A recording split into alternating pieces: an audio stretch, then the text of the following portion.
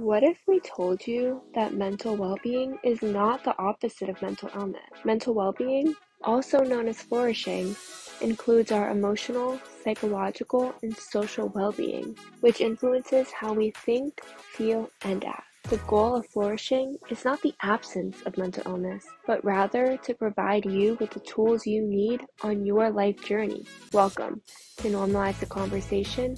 I'm your host, Francesca Regeter, and today I'm joined by the Flourishing doc, Dr. Maike Neuhaus. Join us as we break down mental well-being into flourishing and languishing and offer tips on how you can flourish. Thank you so much for joining me today. I am really excited for our conversation. Before we begin, I just want to check in with you. How are you really? Hi, friend. Thank you so much for having me on your show. And thank you for that question. I appreciate that. I am well. I feel like I've just gone through a little bit of a roller coaster. You know, when some days you just think nothing's working, I've lost my vision for what to do next on my journey, what to aim for, and so forth. And you almost consider giving up. And then the next day, all of a sudden, three good things happen at once, and you're reminded that most of success just comes down to grit. So I feel like over the last week, I've just gone through that. And so today I'm well. And it's good to get that reminder just to be gritty and stick to it. Yeah, oh, I love that. I mean, that's really resonates with what I've been going through lately. I have these days where I'm just like literally crying. I'm like, nothing's working out. I'm not getting anywhere. Why am I doing this? Just like questioning everything. And then the next day, things that I've been waiting for suddenly are starting to come in and are working. And I'm like, okay, it's not as bad as it is in my head. I am getting so stressed out about chasing this idea of when I get this, then I'll finally be happy and things will look good and things will be good. And I'm kind of like chasing all these ideas. And then when it doesn't come right away, I don't have that instant gratification. I'm like, I'm done just crying. It's something that Yeah. I definitely need to work on. Yeah, absolutely. Me too. And I think it's also a good reminder that, I mean, while I have those phases and in my head, I just chuck a tantrum and I want to throw the towel and I want to give up, I still usually take some kind of steps forward, but they might not be, you know, the perfect action steps that where I come out with something really productive and amazing. But even just asking myself questions like maybe what can I let go of, or where do I need to shift? What do I really need right now? Do I just need to let it all go and just look after myself for a little while? So sometimes I need to remind myself that even those tiny steps that don't even feel like much are a lot in those moments, and they will still bring you forward. But it's also a reminder, I think, that sometimes some things come down to a little bit of circumstance and a little bit of luck. And I kind of, as a behavioral scientist, I hate saying that because I'm all about maximizing all the things we can do to increase our own locus of control and our own influence on our own life and so forth. But some things are a matter of time and luck and coincidence or whatever you want to call it. So it's good sometimes to give, you know, the universe, I want to say, a rest to catch up, a chance to catch up and do its work as well, I think. Absolutely. It does come down to timing. Sometimes it's just not the right time. Sometimes something else needs to happen so you can grow into being ready for that opportunity. Sometimes things just don't happen because they're not to, and that's okay. But I think it's also so easy to be so caught up in this idea that everything needs to happen right now. So then when it doesn't, it's like something's wrong with me and internalizing it, all these like overwhelming thoughts. And it's so easy to just shut down in that.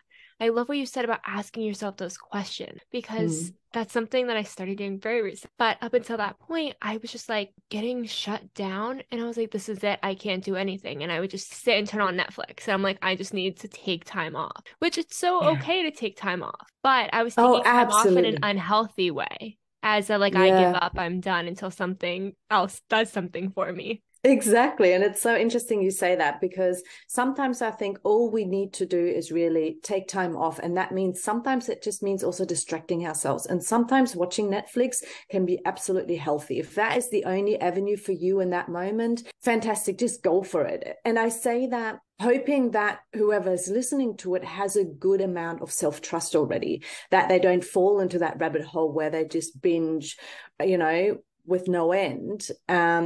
And they don't keep an eye on themselves and dig themselves out of that hole again at some stage. So Absolutely. Sometimes you just need to take that time off.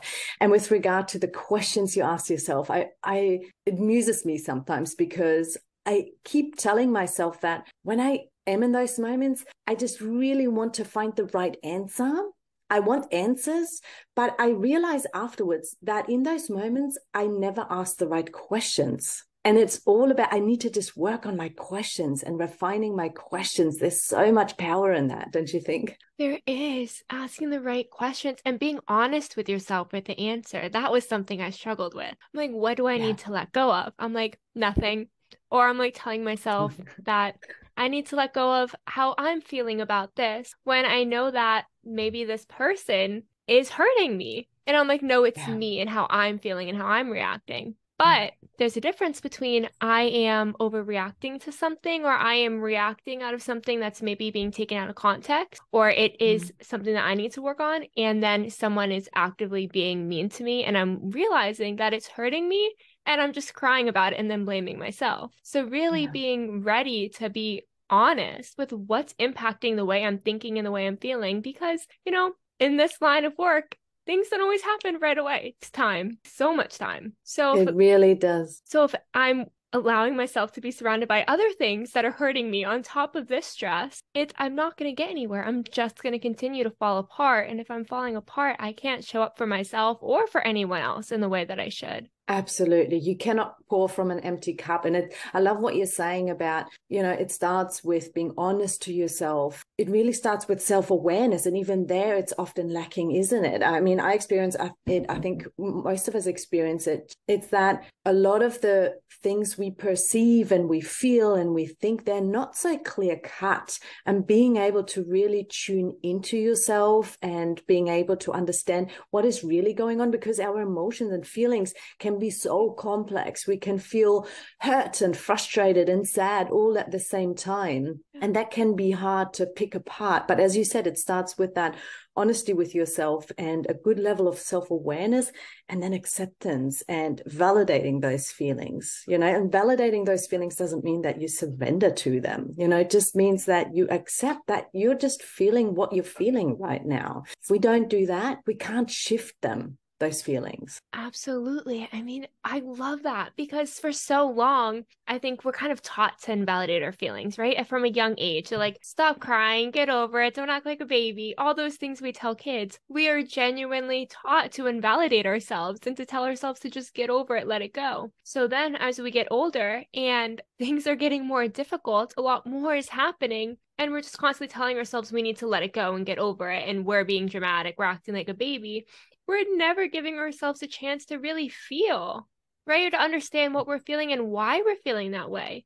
Because maybe we're feeling that way because of something else that we actually can fix by setting a boundary, right?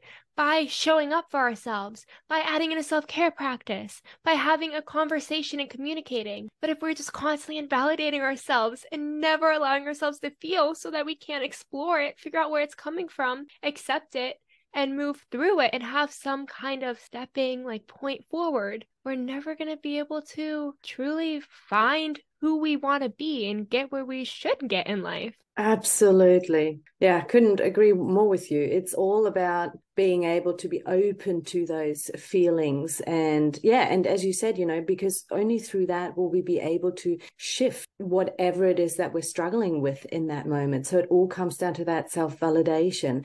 And I think and I hope that that we're moving in the right direction as a society slowly, because I think it's slowly becoming more common knowledge that it's a myth that we always thought that if we're being hard on ourselves, then that raises our bar and it makes us achieve higher and more and so forth. Whereas now with all that self-compassion research coming out, and Christine Neff doing an amazing job also popularizing it and spreading that knowledge, I think we're starting to realize that self-compassion will always win over self-criticism or, being hard on yourself. So we know from research that being compassionate towards yourself, and even, and self-compassion starts with mindful awareness of what we're perceiving in those moments. And then, asking ourselves, well, what do I need right now? Meeting yourself with that self-kindness, and also understanding, this is a third element of self-compassion, that we all go through this. It's not just me, because that's the biggest difference between self-compassion and self-pity.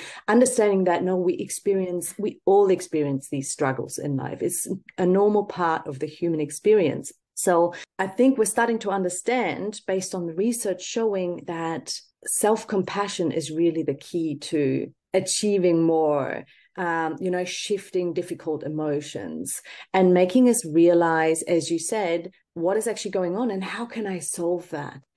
Do I need to set a boundary? Do I need to have that difficult chat, whatever it is? And it ends up being so much more productive, even though I hate using that word, but, productive in all kinds of meanings, bringing us forward, being constructive. Maybe that's the better word to use. I mean, it is all part of the human experience. And yet we're so quick to invalidate ourselves, to criticize ourselves, to beat down on ourselves. And it's heartbreaking, because if only we took a minute and realized other people are going through this too, be compassionate towards others and ourselves, so much could change. So much could change in the way we all feel.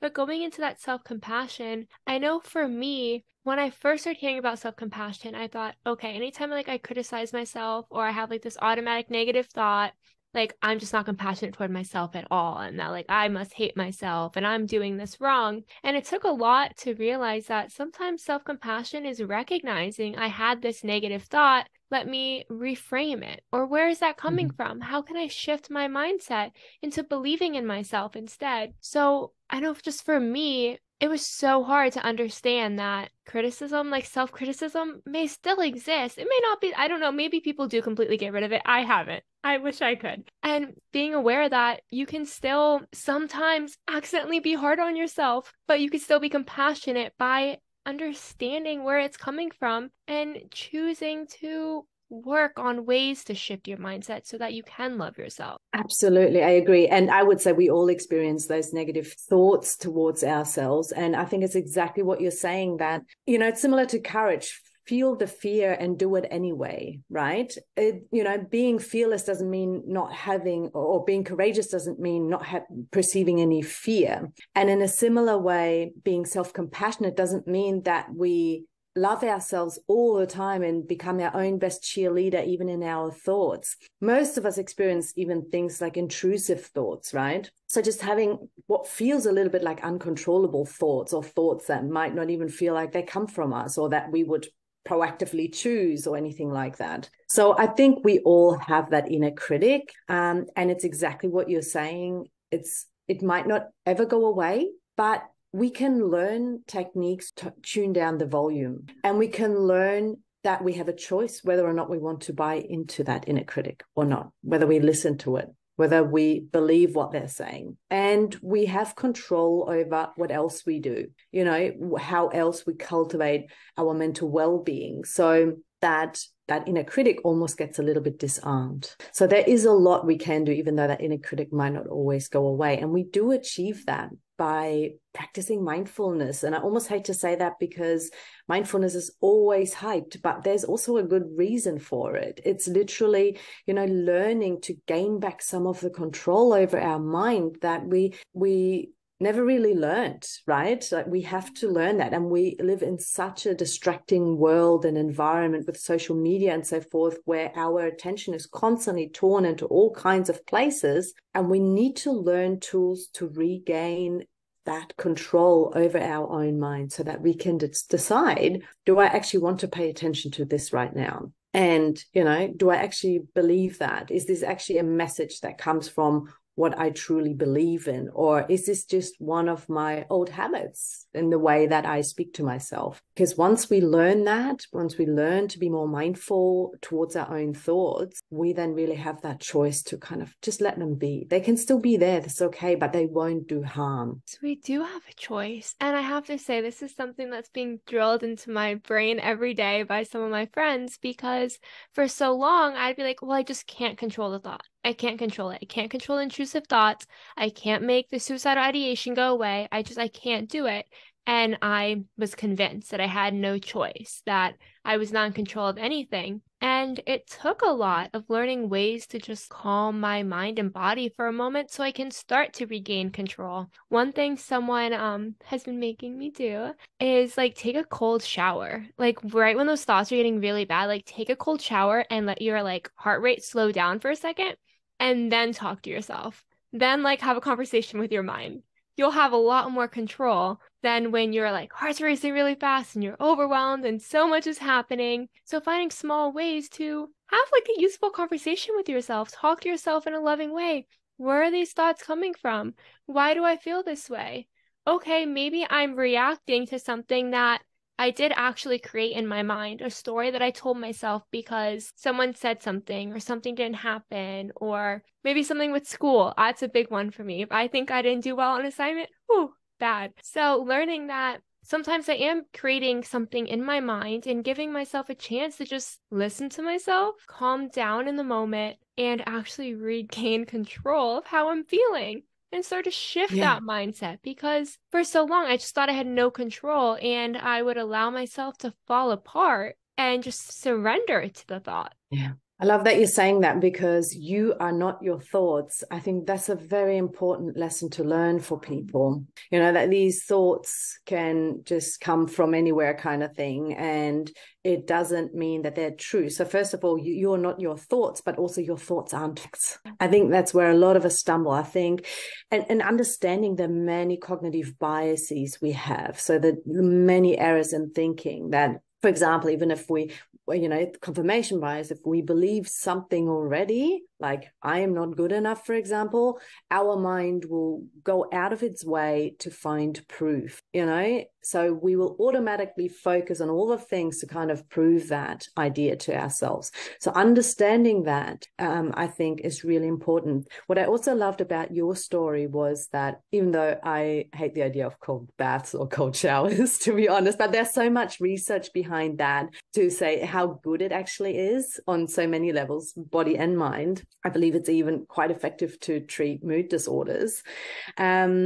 Using the body to move the mind, I think it's very clever, because our bodies and our minds are absolutely intertwined. We can't, tear them apart in any way. So sometimes if we feel like we get stuck in our thinking, it's a really good idea to move your body or do something with your body to change your physical state, because that can often be a catalyst to changing your mental state as well. So for me, it's always going outside, going for a nice long walk in nature if I can, by the beach if I can. Honestly, I do that for half an hour, and I feel so much better. For me, it can also be, talking things out, and that doesn't necessarily mean talking to my friends or dumping all my, all the chaos I have in my mind, because that can also be a burden to other people sometimes. It's okay, obviously, if you ask whether for consent, whether it's okay to share. I think sometimes we just forget about that. But talking things out. So what I often do is putting my own AirPods in, going for a walk and pretending to calm myself. I know this sounds a bit crazy to many people, but I swear it's my favorite form of therapy. Just pretending I give myself a call, asking myself, how am I? How am I really right now? What is going on? And honestly, I start talking and I talk things through. I talk through the chaos that is my mind in those moments, and I come out with so much clarity, and I love it. So, but that's more to say, use your body to move your mind, if that makes sense. Oh, it does. And that's something that I've been doing lately too. I love long walks. I sometimes do it late at night, which is probably not the safest thing to do. However, I'll walk like 6 miles. I'll walk to the beach and back, and I'll put in my AirPods and I'll just like talk to myself in my mind, and like I'll let myself vent it all out and just get all those like thoughts out. And then I'm like, okay, thoughts are out. Why do I feel this way? How much It's of so that is like good. true? Right? Yeah. It changes everything. By the time I'm back, I'm like so happy and calm. I'm ready to listen to Taylor Swift again and not cry, and then go to bed, because if I don't walk before bed and all those thoughts are still active, so difficult to calm my mind and get the sleep that my body and mind need to function well tomorrow. Yeah. You have a shower before you go to bed. Well, your mind needs a bit of a shower too, doesn't it? And I love, you said, you just that venting is so good. And I agree with that because you can vent, but it doesn't hurt anyone and you don't talk badly about anyone in front of anyone. So I think doing that on your own is the best way to do it. Yes, and that's something that took me a long time to realize because I used to have to be on the phone with someone and like complaining and yelling about it to someone. And I'm like, all I did was stress this person out. And sometimes I do need to talk to someone and I'll call them and be like, hey, can I talk to you about this? But sometimes I can really have that conversation with myself by myself because Yeah. it's not fair to like get my friends worked up over something that I'm going to be over by the time the conversation's over. And now they're stressed about it. Yeah. So sometimes it's just getting it out in some way, even if it's just with myself. Exactly. And venting by yourself doesn't mean that you're not going to have those important conversations if they need to be had. It just means that you have enough emotional intelligence to understand that in that moment, you need to digest a whole lot of, emotions so that you can actually think clearly and show up in the conversation in a self-regulated state, which is so much more constructive, right? To actually come to consensus or have a good discussion with someone. So it's not to say that if you go vent by yourself that you shy away from having tough discussions if they need to be had. It's just a form of understanding what is going on for yourself and maybe working through some difficult emotions. Yes, the venting to myself starts with, I don't like this person. They did this, this, and this. And it ends with, I'm upset and I was hurt by this because I believed this and they were coming at it from a different angle.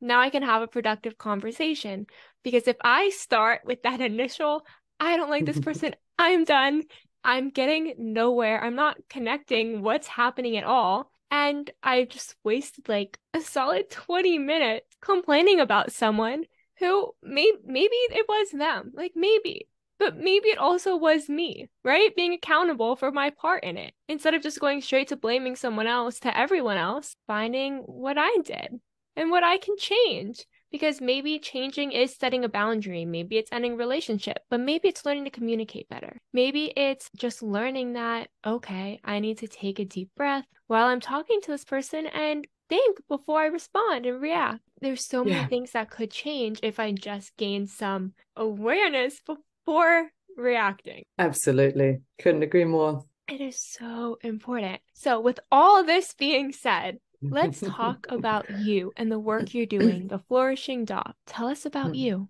Oh, thank you.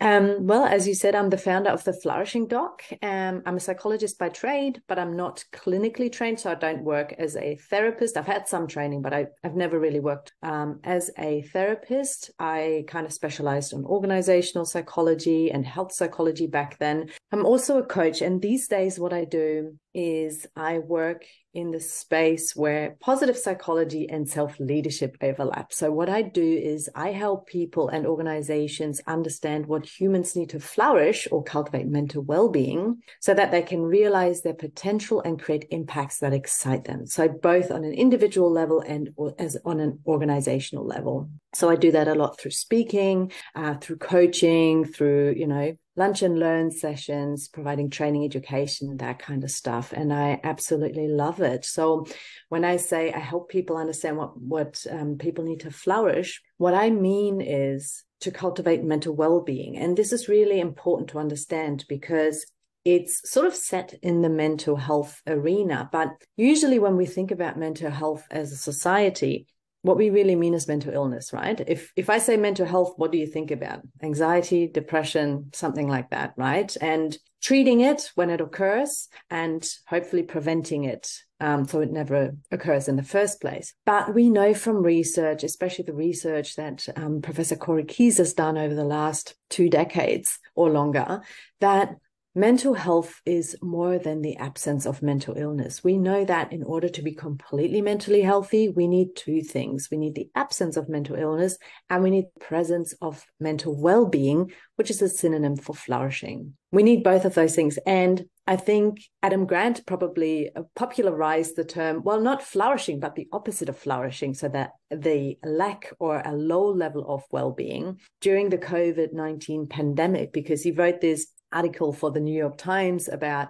feeling meh. And so that is the perfect description of languishing or having low mental well-being, when we don't have a mental illness, but we also don't feel like we're thriving in life. So, when we feel blah or meh or like a living zombie, when we feel like we're reliving Groundhog Day over and over again, when we feel like we're living on autopilot, we're functioning and we're operating in everyday life, but we don't really fulfilled, we don't feel like super motivated, we might be bored out of our brains kind of with life in general. That is what languishing is. So this is what we experience when we're not flourishing. And again, it's not a mental illness. It's a low level of mental well-being. And we know that it's so important for people to get out of that and to shift from languishing to flourishing, because it's a key part of our mental health. And not only does it make us more likely when we're languishing to actually also develop a mental illness, but if we have a mental illness and we learn to cultivate mental well-being or flourishing, we are much more likely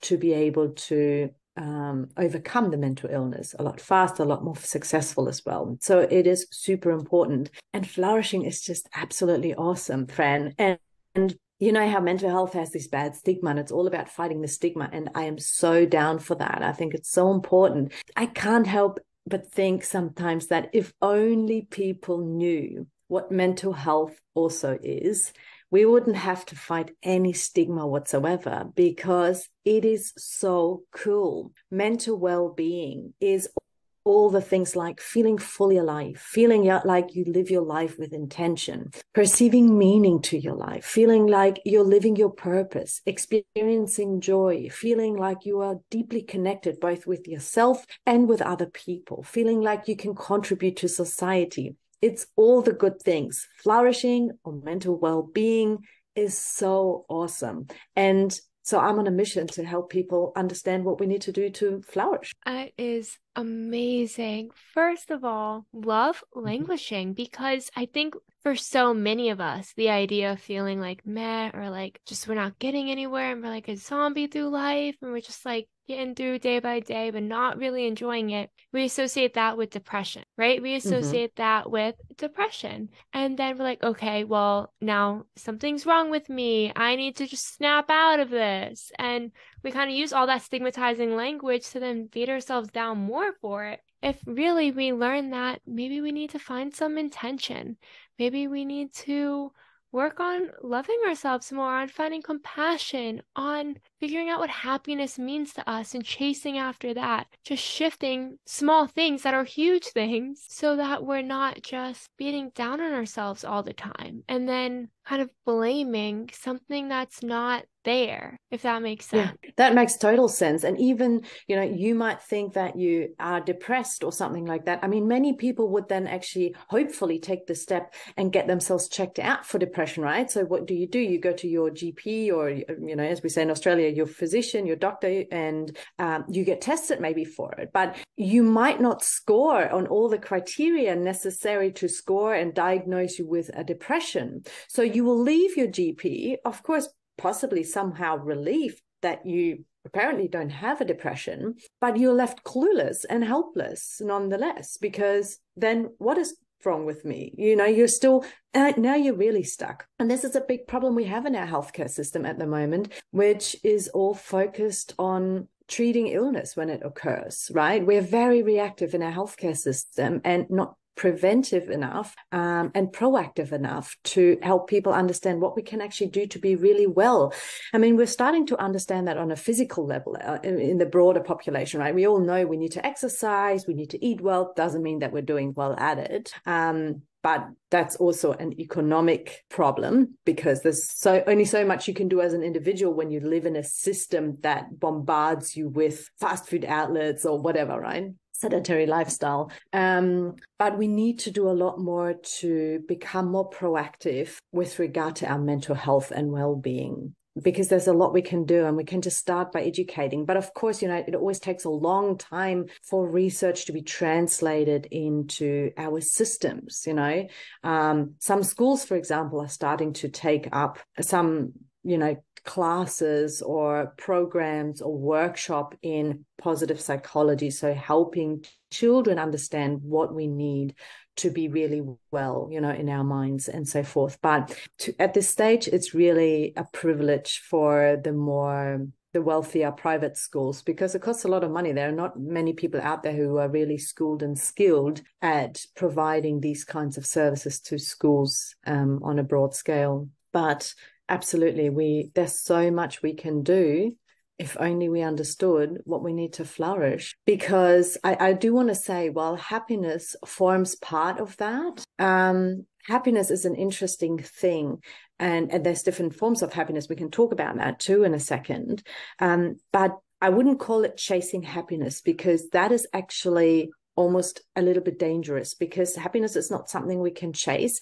It is something that will occur as a side effect or as a byproduct if we work towards flourishing. Flourishing really goes a lot deeper. So it's a deeper form of happiness. I don't know if you want me to say a little bit about those different types of happiness. Would that be interesting? Yes, so maybe please. Makes a little bit more sense. Please. Excellent. So one simple way to think about happiness is that we could distinguish at least two types of happiness, because we have a little problem. When we talk about happiness, we think about being happy, cheery, right? And a lot of times people actually think that we need to be happy all the time, that we should aim to be happy all the time, like, happy, cheery, and always be in a positive mood, and always be smiling, and always feeling positive and on top of the world, and, taking things on the bright side, or seeing the bright side of life and stuff like that. And this is something we'd refer to as toxic positivity, as you would know. Because it's actually not very good. That's an absolute myth. We need to experience a full array of emotions. That's just who we are. Emotions are just data. They help us navigate life in a constructive way and so forth. There is no way people can be happy all the time. So it's definitely not worth striving for. So this type of happiness, the feeling positive, laughing, having a really good time, those moments of joy and pleasure, they're actually referred to as hedonic happiness. So, that's maybe something people have heard before, hedonia, hedonic happiness. When it comes to flourishing, what is probably, of course, hedonic happiness or joy forms a part of that. But I would always say, let that come as a byproduct. The other form of happiness is referred to as eudaimonic happiness or eudaimonia, and that is that way deeper form of happiness. This is where you feel deeply fulfilled. That's where you feel like life has meaning. That's where you feel like you're accomplishing your goals in life, and you are maybe mastering a skill you have, and you are learning new skills, and you are chasing your passions and so forth, and you feel deeply engaged with life. So that is eudaimonia. And you might already be able to see that sometimes in order to attain eudaimonic happiness, so that much deeper form of happiness, we actually have to sacrifice hedonia or hedonic happiness. So as an example, if you go to uni and you want to study to become a lawyer, let's say, that takes many years of really hard work. And, if you want to become a lawyer because it is your life's desire, and definitely something you want because it aligns with your own values and passions and so forth, then it will automatically at some stage, it will provide you with a deep sense of meaning and happiness in that regard too, right? Eudaimonic happiness. But in order to attain that degree, there will be many days or many nights or many weekends where you will have to say no to having dinner with maybe friends, or going out with your friends, or going to a party you've been invited to, or something like that. So you will actually have to sacrifice hedonic happiness in order to attain eudaimonic happiness. So those two parts, we sort of in positive psychology refer to them as emotional and psychological well-being, form part of flourishing. And then there's also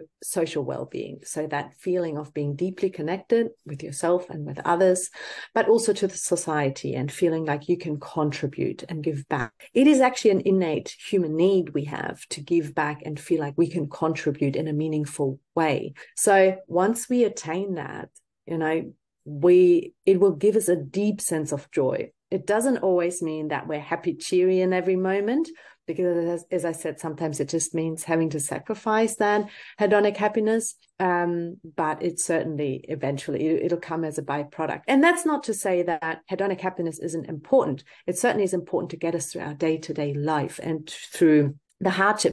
We spoke about this in the beginning. Sometimes everything goes wrong and we just question ourselves and we think, what the heck is going on? It's really good in those moments to find the small glimmers, the small moments of joy, or to proactively plan little snacks of joy throughout the day to get you through those tough times. So we do need that, but I would never chase for happiness per se. Okay, first of all, you just sold me on my education, because how many days and nights I give up of doing things and I'm like, oh, I'm upset about it. And I'm like, I'm never going to be happy. Like, is it worth it? Like, questioning all that. But so I'm in school to be a therapist. So I'm working toward my master's in clinical psych, and it's going to provide meaning one day. And I think that's a much better way to look at it. So thank you for that, because Awesome. as I was writing a nice long research paper, I was really questioning life, and the path I was on. But it's so true that a lot of times we think we need to be super happy, cheery, and upbeat all the time. And I also think a lot of times people expect that out of us as well. So for me, I tend to be a very bubbly, high energy person. And when that's not what people are seeing, they're like, well, what's wrong? You're not happy, something's wrong, you're not okay, you're depressed, like going right down the rabbit hole. And like, I may be depressed. It's really great to check in with me. Love that they do that. However, sometimes I'm just content in the moment. I'm focused on something else, and I don't have like that high energy in that moment, but it doesn't mean that I'm not happy. So I really love distinguishing it, because happiness looks different at different times of the day for different people and different reasons. Like, I'm happy and content with who I am, what I'm working toward, the work that I'm doing, what I've accomplished, but I just may not be bubbly, high energy in the moment. That doesn't take away happiness. So I am so excited you brought that up, because it makes me feel so much better. Yeah, and isn't it funny, because when you said, in those moments when people encounter you and you're not your typical bubbly, happy, cheery self, they automatically question, what is wrong with you? Is something not okay? And this is also how we learn that being like that is not okay. We internalize that, don't we? And that is, again, that toxic positivity, and also that whole idea of invalidating your own feelings. I shouldn't feel like this. Whereas it's completely normal to feel overwhelmed at times, or feeling frustrated, or whatever that might be. So absolutely, I think that's a brilliant example to show how we have those norms in society, and how that leads to us internalizing them. Yes. And, the other day I was really just overwhelmed. Like I said, writing a research paper, not my favorite thing to do. And I was falling apart, like, of stress. Like, I was just at that point where like nothing was going to make me laugh. I just needed to like breathe. And I was talking to someone, I was like, I need to go pretend to be happy to record a podcast. And like, recording a podcast makes me happy. I feel so good inside when I'm recording a podcast. I love doing it. But I was like, I need to pretend to be happy, as in I need to suddenly create this high energy, bubbly personality so that people perceive me as happy, because I'm so passionate about it, because I enjoy it.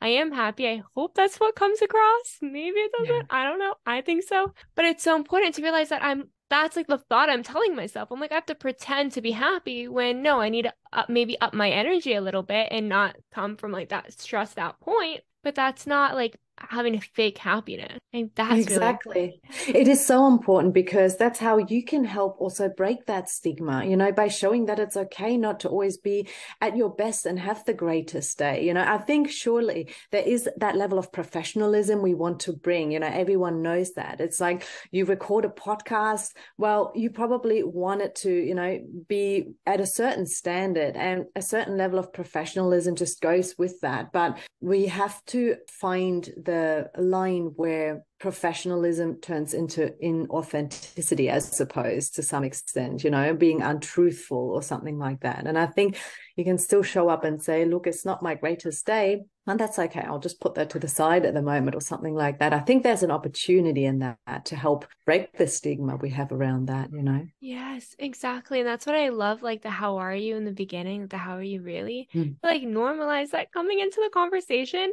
We may not all be coming from the best day ever. We might not have all had the Mm, best week ever. And that's okay. It's okay for things to be mm, going on in our lives and to have different feelings. For today, maybe to yeah, be good, but yesterday wasn't. Or maybe today was like a bad day for you. Maybe you experienced things you didn't enjoy that yeah, brought up a lot of emotions. All of that's okay and normal. But another yeah. thing I really love is connecting to others, to yourself, and to the world, because I know something that I learned in college that I'm not the world's biggest fan of is that you have to learn, then earn, then return. So you don't do anything for others until after you've earned it. And for Wow. me, I was like, no, I want to do things for others as I'm earning my place in this world. I want to combine that. But for so long, I was like convinced that that's wrong to think that way, to think that I can start with a nonprofit, that I could start with volunteering and doing things and donating my time. Because I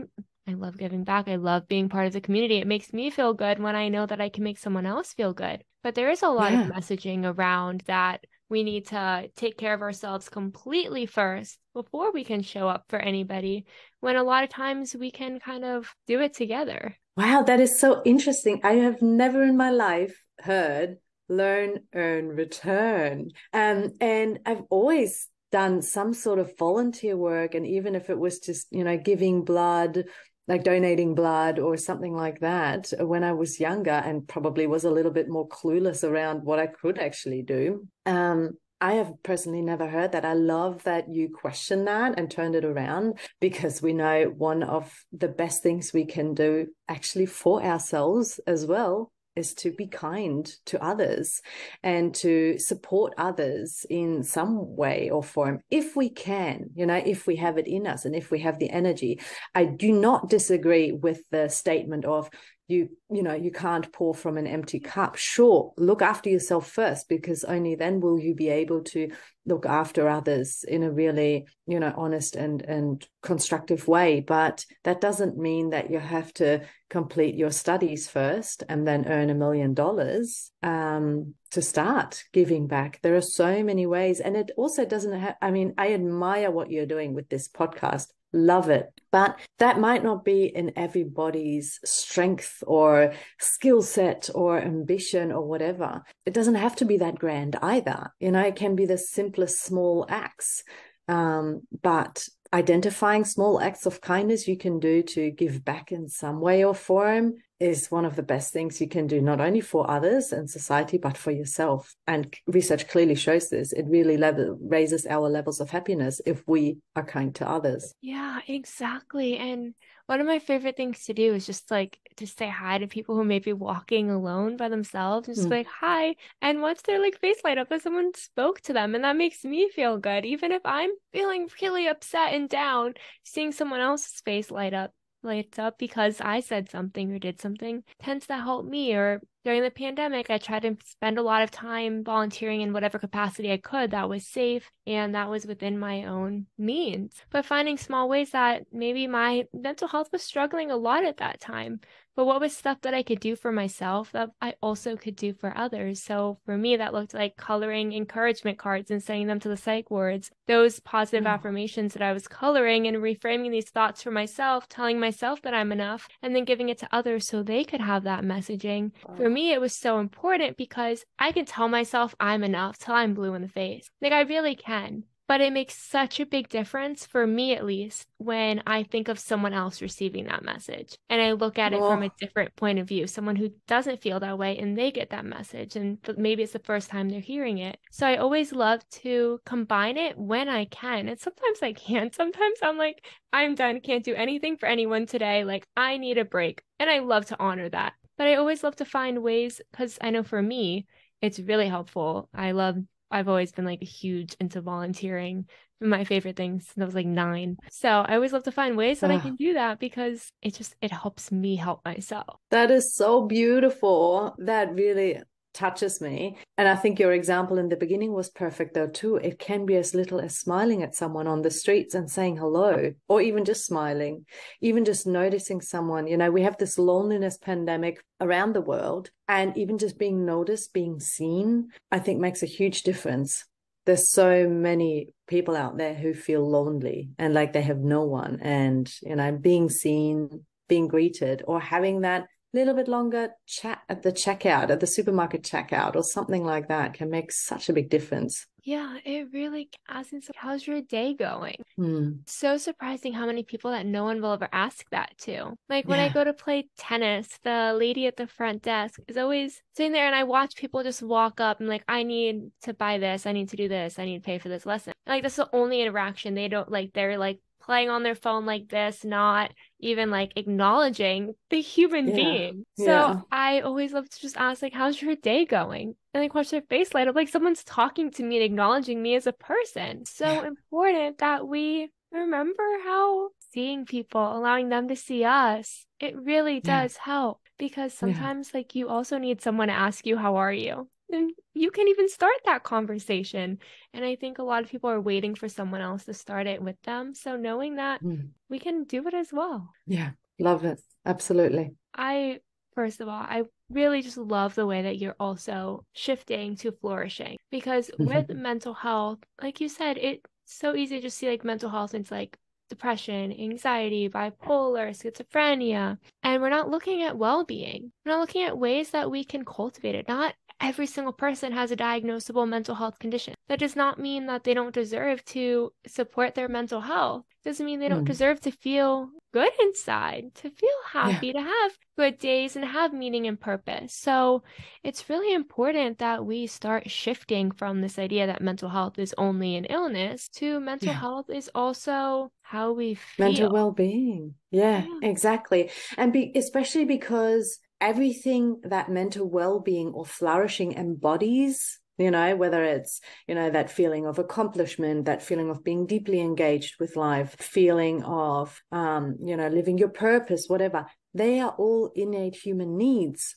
We do have those needs. And if we don't meet them, we will perceive a deficit. And that is when we start languishing. So we just assume as a blanket rule that if we don't do anything, we're okay. It doesn't work like that. It doesn't work like that even for our bodies either. So I don't know why on earth we have this idea, I think, in society. It most certainly doesn't work for our minds. We need to be proactive and do something in order to be actually well.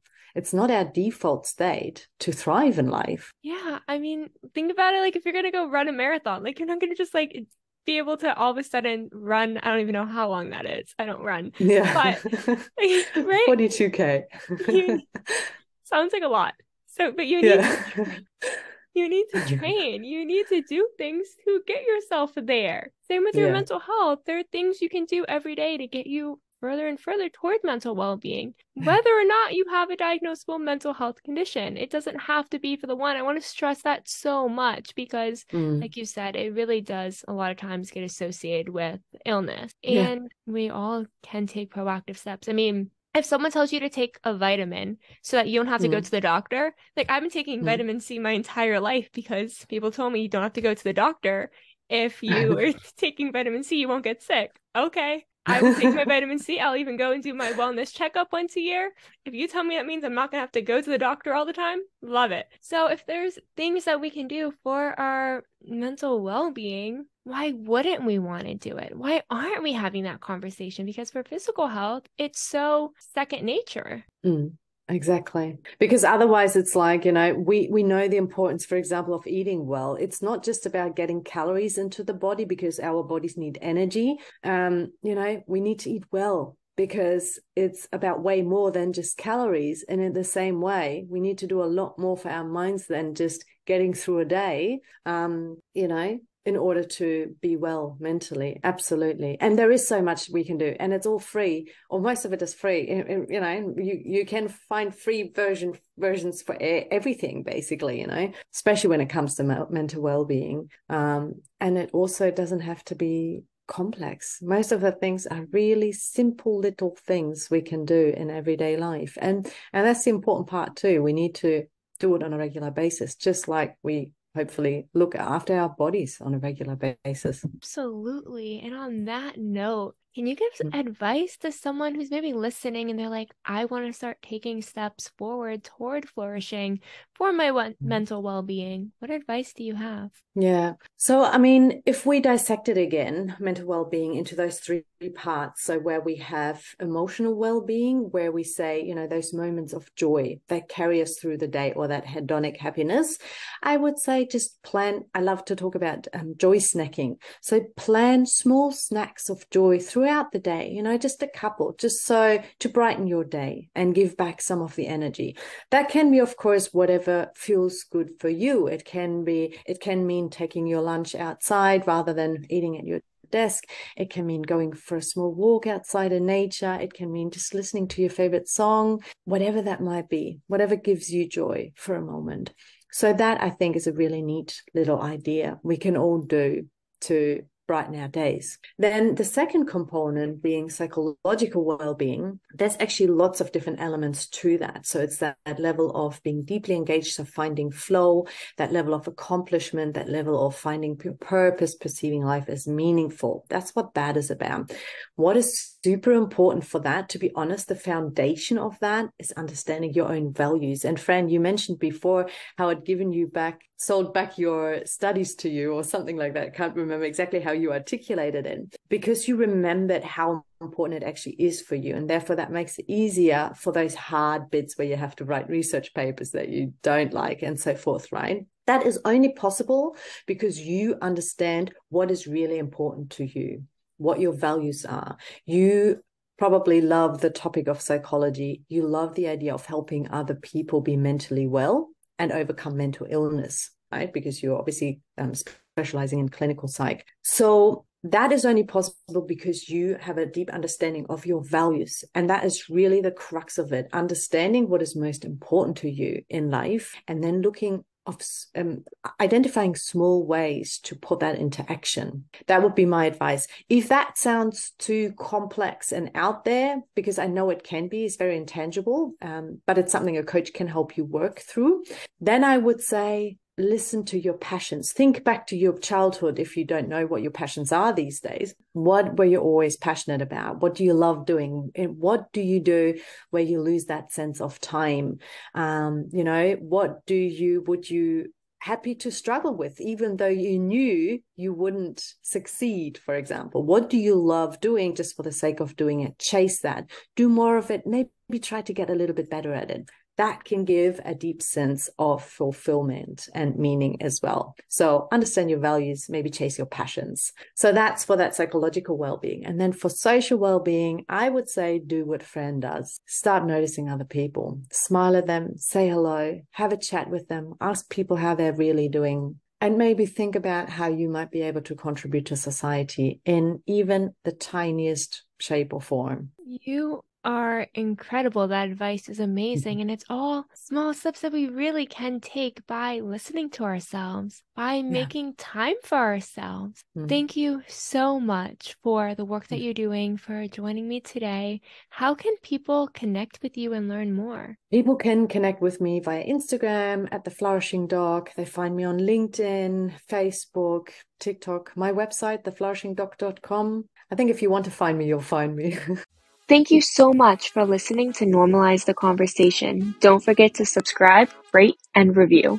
This podcast is an initiative of Inspiring My Generation, focusing on normalizing the conversation, bringing education and awareness to the forefront, and amplifying global voices to spark change and hope. Inspiring My Generation is a 501c3 nonprofit organization on a mission towards suicide prevention through awareness, conversation, education, and support. Connect with us on Instagram at Inspiring My Generation and visit our website inspiringmygeneration.org to learn more about our work and how you can make a difference.